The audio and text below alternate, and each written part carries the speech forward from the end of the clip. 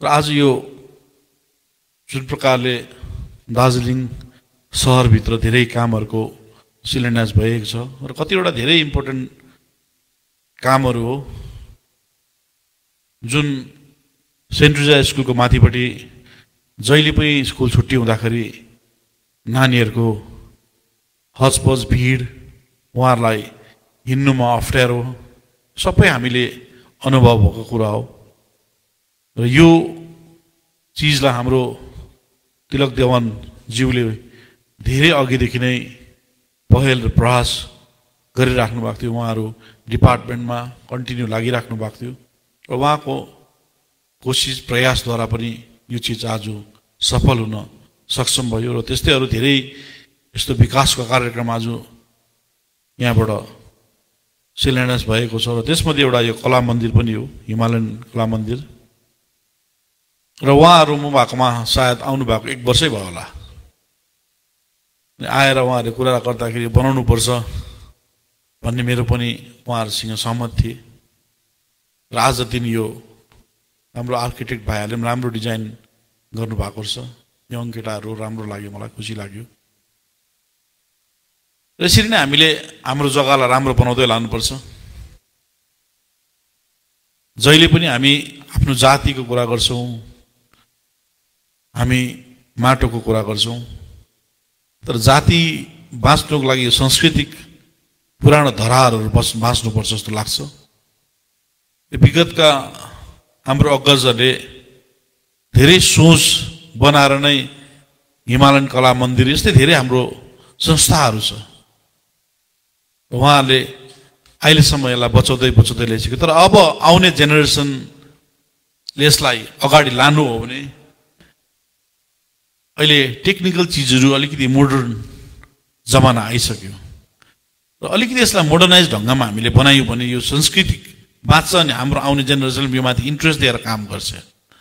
अहिलेसम्म उहाँहरूले जसोतसो उहाँहरूले तान्नुभयो, ल्याउनु भयो, बचाएर राख्नुभयो, त्यो संस्थालाई अगाडि लानुभयो।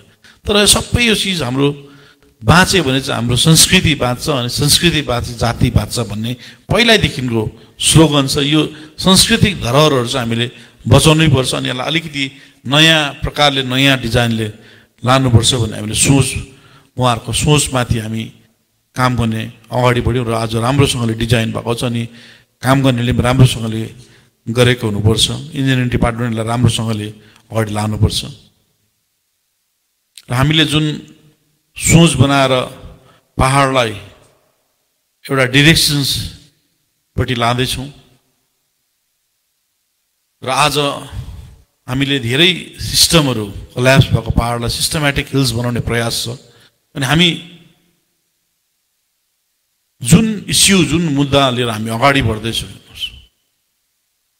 जुन मान्छेलाई हामीले कमिट गरेको थियौँ त्यो इस्युहरूमा हामीले काम गर्दैछौँ। सबैले आफ्नो आफ्नो इस्युमा काम गर्दैछ।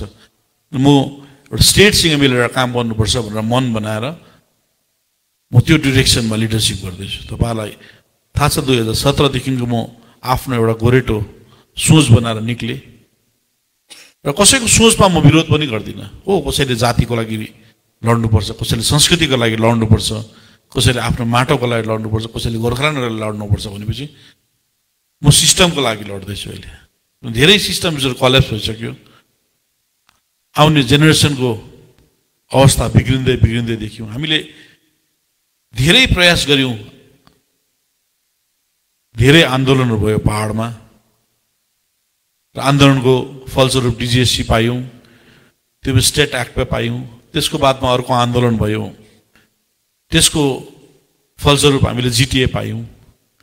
तर त्यो व्यवस्थाहरूले हिजो भएको व्यवस्थाहरू मासिँदै मासिँदै गयो।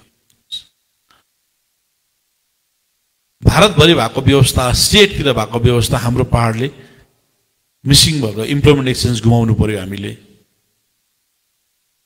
जस्तै पञ्चायत सिस्टम गुमाउनु पर्यो, स्कुल सर्भिस कमिसन थिएन, प्राइमेरी एजुकेसनको सिस्टम थिएन।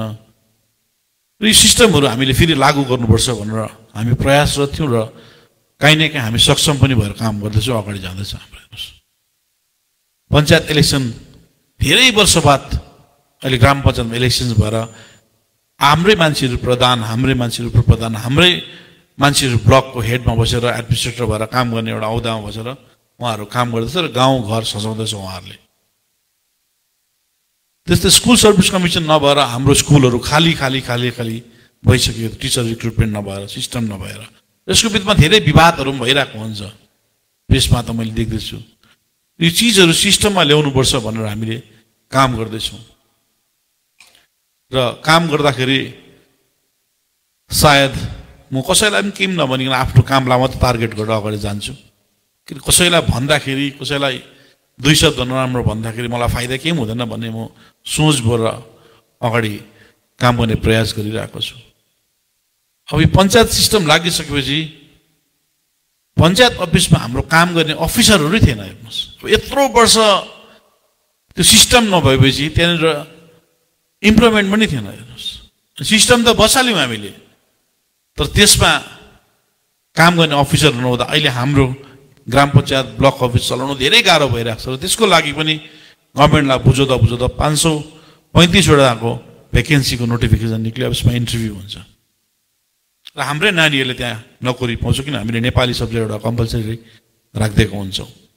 र मैले यो हिजो पनि मैले नागरिक एउटा बनेँ र यो इन्टरभ्यूमा मैले सभासदहरूलाई पनि रिक्वेस्ट गरेँ, कसैलाई पनि तपाईँहरूले कमिट चाहिँ नगरिदिनुहोस् भनेर। र कसैले आउँछ मान्छेहरू हामी भएकोमा इन्टरभ्यू भएपछि मलाई नोकरी चाहियो, मलाई नोकरी लगाइदिनुहोस् भनेर उहाँहरूले हामीमाथि पोख्छ। तर यो मैले बार भन्दैछु, यो नोकरी चाहिँ सभासद चिफ एक्जिक्युटिभले दिने नि, यो सिस्टमले दिन्छ भनेर भनेको छ।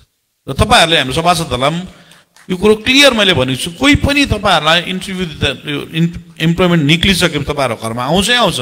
त्यो प्रथा बन्नेको छ नि त, लिडरले नोकरी दिन्छ भनेर पर्सेप्सन छ। र लिडरले चाहिँ नोकरी दिनु सक्दैन, हेर्नु सिस्टमले नोकरी दिन्छ। तर हामीले उहाँहरूलाई क्लियर भन्नुपर्छ, तपाईँहरू पढ्नुपर्छ, इन्टरभ्यू गर्नुपर्छ र पास हुनुपर्छ। सभासदहरूलाई मैले कसैलाई पनि तपाईँहरूले कमिट चाहिँ नदिनुहोस् है नोकरी दिन्छु भनेर उहाँहरूलाई क्लियर भन्नुहोस्, इन्टरभ्यू छ, पास गर्नुहोस्, आउनुहोस्। किन हामीलाई अफिसमा काम गर्ने एक्सपर्ट नानीहरू चाहिन्छ नि, हाम्रो नानीहरूमा आज कम्पिटिसन हुनुपर्छ। र त्यो इस्टाब्लिस गरिदियो भने नानीहरू पढ्छ नि त, प्यारेन्ट्सहरूले पनि नानीहरूलाई पढाउँछ। अहिले त पहाडमा एउटा मान्छेको दिमागमा पर्सिप्सन भएको छ कि झन्डा पक्रिनेले चाहिँ नोकरी पाउँछ भन्ने एउटा मान्छेकोमा मनसाया छ। बाउ आमा पनि लिडरकै घरमा कुदिरहेको हुन्छ, नानीहरू पनि गिदरमा घरमा पुगिरहेको हुन्छ, त्यो लिडरकोबाट चाहिँ नोकरी पाउँछ भन्ने उहाँहरूको सोच छ। लिडर आफै त बेकारी छ, के नोकरी दिन्छ लिडरले भन्नुहोस्? लिडरको छोराछोरी नोकरी बेकारी हुन्छ। यो पर्सिप्सन चाहिँ हामीले हटाउनुपर्छ। यो पर्सिप्सन हट्यो भने चाहिँ हाम्रो नानीहरू फेरि पढ्नु थाल्छ र हाम्रो प्यारेन्ट्सहरूले अझै यसलाई ध्यान दिएर पढाउनु अगाडि लान्छ। हेर्नुहोस्, यो पर्सिप्सन हो। यो पर्सिप्सन हामीले पहाडमा इस्टाब्लिस गरिदियो भने हाम्रो नानीहरू एकदमै राम्रो पढ्नु सक्छ। हेर्नुहोस्, अनि पढेर ठुलो ठुलो औदामा हिजो विगतमा थियो भने अहिले बिचमा हराएको छ। हराएको कारण चाहिँ यही आन्दोलनले भएर हो, हाम्रोमा एउटा झन्डा पक्रिने नोकरी पाउँछ भन्ने एउटा पर्सिप्सनले छाएर हो। र पर्सिप्सनलाई हटाउनु हामी सबैले प्रयास गर्नुपर्छ। हेर्नुहोस्, हामीले एकअर्कालाई दोष दिएर होइन, पहिला हामीले आफूलाई करेक्ट गर्नु सक्नुपर्छ। हामीले आफूलाई करेक्ट गर्यो भने बिस्तारै सबै करेक्ट हुँदै जान्छ। हो, काम गर्दाखेरि हामीले कतिवटा भुल हुन्छ हाम्रो, यो ठाउँमा बसेर काम गर्दा कतिवटा भुल होला, तर कसैले भुल र औँली देखायो भने हामीले सुधार्ने प्रयास गर्नुपर्छ। किन हामीले यो ठाउँमा बसेर भुल गऱ्यौँ भने धेरै मान्छेले दुःख पाउँदो रहेछ। किन हामीले पायौँ नि त दुःख, हामीले दुःख पायौँ नि त, पाएको हो नि त, यो कुरो मान्नुपर्छ कि। तर त्यो किन दुःख पायो भने तपाईँ हामीले नै त्यसलाई जिम्मेवारी लिनुपर्छ कि यहाँ सबै भएकोले हामीले जिम्मेवारी लिनै पर्छ। किनभने हामी नै हो विगतमा धेरै ठुल्ठुलो आन्दोलन गरेर जलाउने, भत्काउने, कराउने। यो चिज त अब अहिले बुझ्दाखेरि त गभर्मेन्टलाई बुझाउने हो नि। हाम्रो डिमान्ड सेन्ट्रललाई छ भने सेन्ट्रल गभर्मेन्टलाई बुझाउने हो, हाम्रो डिमान्ड स्टेटलाई छ भने स्टेट गभर्मेन्टलाई बुझाउने हो। लबी गरेर बुझाएर सम्झाएर ल्याउने चिज हो। जस्तै हामीले स्टेटलाई बुझाउने, स्टेट सब्जेक्टको काम गर्छ, हामी बुझाउने प्रयास, स्कुल सर्भिस कमिसन हामीलाई दिनुभयो, पञ्चायत सिस्टम लाग्यो, यसमा इम्प्लिमेन्ट सिस्टम सुरु भयो। तर सुरु भएपछि यसलाई अब कसरी यसलाई चलाउने, द्याट इज मोर इम्पोर्टेन्ट। हेर्नुहोस्, मेन चाहिँ अब मैले यही भनेको, हाम्रो इलेक्टेड मेम्बरहरूकोमा पुरा जिम्मेवारी छ। यसमा हामीले कमिटमेन्ट चाहिँ गर्नु, किन हामीले 5 वर्ष चलाउँ बरु, तर 5 वर्ष चलाउँदाखेरि कमसेकम आउने जो लिडरसिप हुन्छ, आउने जेनेरेसन जो लिडरसिप हुन्छ, उनीहरूलाई सहज भएर जाओस्। अहिले हामीलाई जति गाह्रो छ, हामीलाई यति गाह्रो छ, डल्लै भत्केको ठाउँमा चाहिँ उभिएको छौँ हामी। र अनि काम गर्दाखेरि तपाईँलाई थाहा छ, मोबाइल खोल्दै सबभन्दा बेसी गाली खाने नेता म यो हेर्नुहोस्। त्यसले मलाई त्यस्तो इफेक्ट हुँदैन। त्यो क्षणबाट त्यस्तो ठाउँबाट निक्लिएर आएर म यहाँ आज मान्छेले मलाई भोट दिएर ठाउँमा ल्यायो भने त्यो मैले भोट जित्नु त मिराकल, यो मिराकल जस्तो लाग्छ मलाई घरिघरि त हेर्नुहोस्। तर मलाई यो भोटको लडाइँमा निक्लेको होइन, म हार जितको लडाइँमा पनि निक्लेको होइन। हो एउटा डेमोक्रेटिक प्रोसेसमा इलेक्सन्स गरेर सिस्टम ठिक गर्नुपर्छ भन्ने एउटा सोच थियो। धेरैपल्ट हारियो पनि, अनि हार्दाखेरि म त्यतिकै थिएँ अनि जित्दाखेरि त्यतिकै छु। तर यो सबै मिलेर हामीले यसलाई राम्रोसँगले बनायौँ भने साँच्चै नै हामीले सोचेको जस्तो पहाड हुन्छ। किन धेरै ठाउँमा हामी कल्याप्स छु, एउटा ठाउँमा पनि होइन। जहाँ छुयो त्यहीँ कल्याप्स छु, जहाँ छुयो त्यहीँ कल्याप्स छु। तर पहिला चाहिँ हामीले सुध्रिनुपर्छ। पहिला हाम्रो इलेक्टेड मेम्बरहरूकोमा माइन्ड सेटअप चेन्ज हुनुपर्छ, एडमिनिस्ट्रेटरकोमा माइन्ड सेटअप चेन्ज हुनुपर्छ। दार्जिलिङ म्युनिसिपालिटी छ, दार्जिलिङ म्युनिसिपालिटीमा झनै गाह्रो छ च्यालेन्जेसहरू। अब उहिलेदेखिको त्यो चिजहरू डिफङ हुँदै हुँदै हुँदै आएको छ। तर अहिले अब यो जिम्मेवारी लिएपछि दार्जिलिङ म्युनिसिपालिटीले त्यो च्यालेन्ज एक्सेप्ट गर्नैपर्छ। ठुलो च्यालेन्ज छ, तर त्यसलाई च्यालेन्ज लिएर हिँड्नै पर्छ। त्यो जग्गामा बसेपछि गाह्रो छ, त्यो जग्गा हामीलाई सबैलाई थाहा छ। तर त्यो गाह्रो चिजलाई हेर्नुहोस्, समस्या समाधान बोकेर आएको हुन्छ। जुनै पनि समस्या आउँछ नि, त्यो समस्याले समाधान लिएर आएकै हुन्छ। तर त्यो समाधान चाहिँ कसरी खोज्ने, त्यो मोर इम्पोर्टेन्ट हो। जुनै पनि समस्याले समाधान लिएर आएको हुन्छ, तर समाधान खोज्नुको लागि चाहिँ डिस्कसन गर्नुपर्छ। एकैपल्टमा त्यो समाधान सल्भ हुँदैन। अनि प्रयास गर्नु, निरन्तर लागि पेसेन्स हुनुपर्छ, धैर्य हुनुपर्छ। सबै कुरो लिएर गएर हामीले अगाडि बढ्यौँ भने हामीले सोचेको जस्तो पहाड हुन्छ जस्तो मलाई लाग्छ। र तपाईँहरूको कला मन्दिरलाई पनि धेरै धेरै शुभकामना। कि त्यहाँ अब धेरै हाम्रो नयाँ कलाकारहरू, अझै नयाँ जेनेरेसन कलाकारहरू अझै ऊर्जा पाओस्, थप होस्। अझै हाम्रो यो संस्कृति बाँच्नुपर्छ। संस्कृति बाँच्यो भने जाति बाँच्छ भन्ने स्लोगन छ। संस्कृति बाँच्नको लागि सांस्कृतिक धरोहर पनि राम्रोसँगले बनिएको हुनुपर्छ। यसमा हामी अझै अरू कुराहरूलाई पनि ध्यान दिएर काम गर्छौँ। र तपाईँहरूलाई आज यस जति पनि फङ्सनमा आइदिनु भयो, सुनिदिनु भयो, सबै अग्रजहरूलाई मेरो मनबाट शुभकामना टक्राउँछु। धन्यवाद।